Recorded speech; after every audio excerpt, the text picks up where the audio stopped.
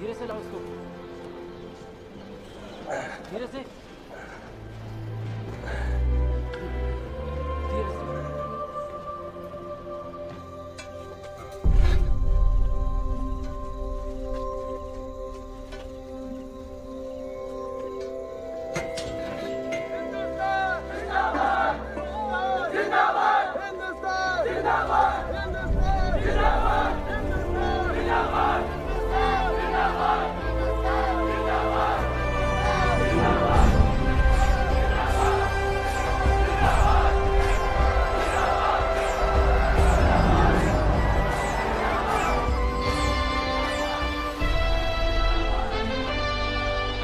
Freedom is open in India as thousands of Hindus in New Delhi swarm the streets awaiting their hour of liberation. In Karachi, capital of the newly created Muslim state of Pakistan, Lord Louis Mountbatten, last Viceroy of India, arrives to take part in the official end of British rule.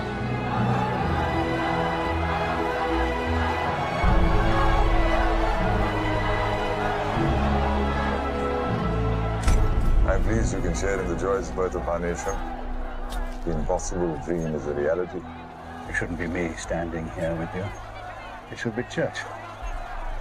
He's the midwife who delivered you your Pakistan.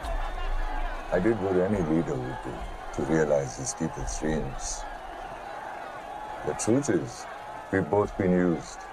But you got what you wanted. I got only half the country I wanted. We will always fear for our existence. The British, on the other hand, got everything they were playing for. You are the victors here. Predicting the future is a dangerous game.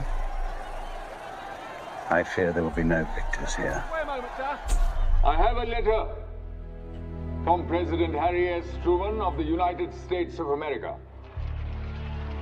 Congratulations to Pakistan on its emergence among the family of nations. Long years ago, we made a tryst with destiny.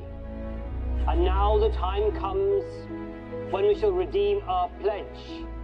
At the stroke of the midnight hour, when the world sleeps, India will wake to life and freedom. Pakistan shall be a secular country where all shall be welcome. And I assure you that we shall not be wanting in friendly spirit with our neighbors. We have to build the noble mansion of free India. But our freedom is only possible because millions have suffered and sacrificed. We pledge to them to build a free India where all her children may flourish.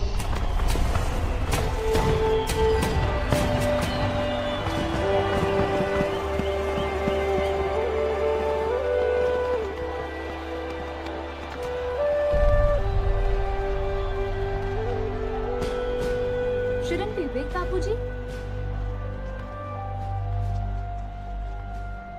He's fine, he's sleeping.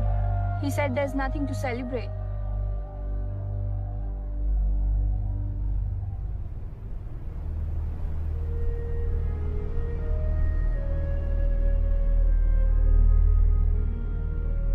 Million people become refugees overnight.